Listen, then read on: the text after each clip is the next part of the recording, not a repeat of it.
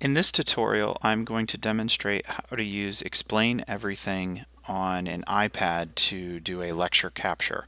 So I've Explain Everything installed on my iPad. I'm going to click it to open it. In the upper left corner, there's a plus sign with a page.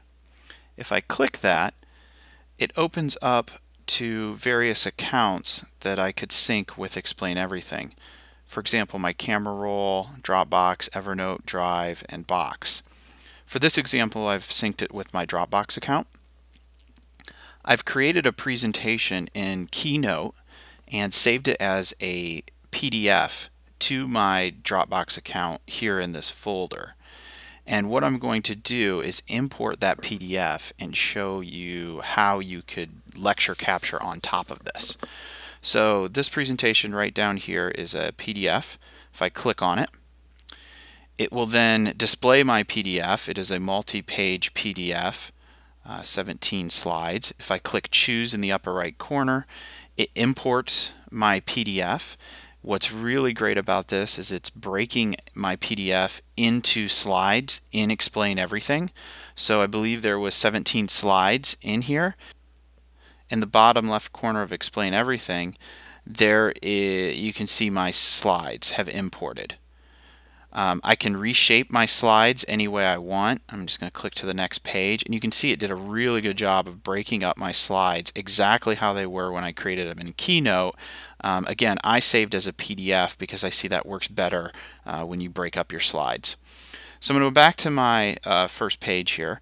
You can click on this button down here and reorder your slides on the fly if you wanted to put them in a different order. I'm just going to leave them how they are. And what you're going to need to do your lecture capture is just this tool right here, this red button where you can record. So I'm going to go ahead and hit that. So now I'm recording everything I'm doing on this slide. I can grab the pencil tool, I can draw some annotations, do whatever I need to do, sort of highlight something or pull it out. So I'm capturing my voice on top of this lecture slide. When I want to go to the next slide, I click the arrow right down here, and now it takes me to slide 2.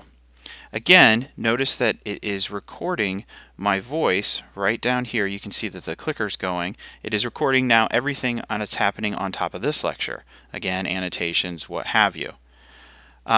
One thing I would do as you're going through your presentation is to pause when you hit the arrow button, because when you hit the arrow, you're transitioning to the next slide. The way Explain Everything works, it's capturing everything that you're recording on that individual slide. So if you don't pause, there may be a skip where that transition is happening. So what I would suggest is when you go to the next slide, click the arrow, but as you're clicking the arrow, pause. And then there won't be sort of a break inside of your recording.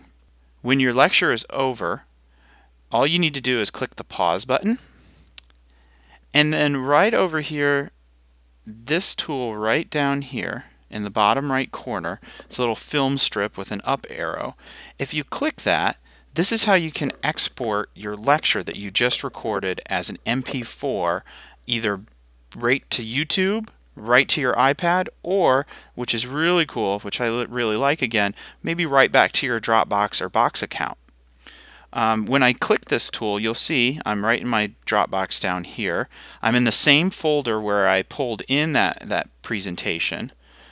If I do all slides up here in the upper right, that will capture and put into a very nice video format everything I did inside the presentation. I could also choose individual slides, but in this example I want to capture the whole thing. I just click the export button in the upper right hand corner. I then give it a title, press OK, and now it will compress my video into an MP4 that I can then upload to, say, iTunes U to distribute to my students as a lecture capture. This is extremely powerful. One thing I'll say is you can see there's estimated time there. It keeps going up. It is compressing my video.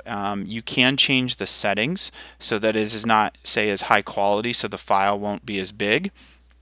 Also, a tip with that would be to not record, say, a 90-minute lecture all at once in one giant file, but to break it up into maybe 15 to 20-minute segments. That will make it a little bit easier. Also, I'm just going to cancel out here.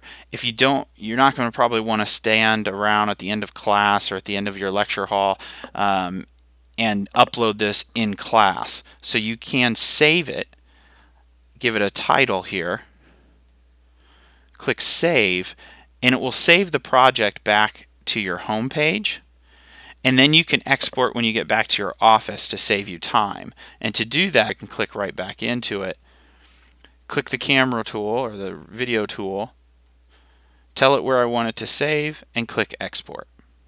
So I find this an extremely powerful way to present and teach off of the iPad and record everything you're doing so that you can upload it later to iTunes U and your students can watch it over and over again.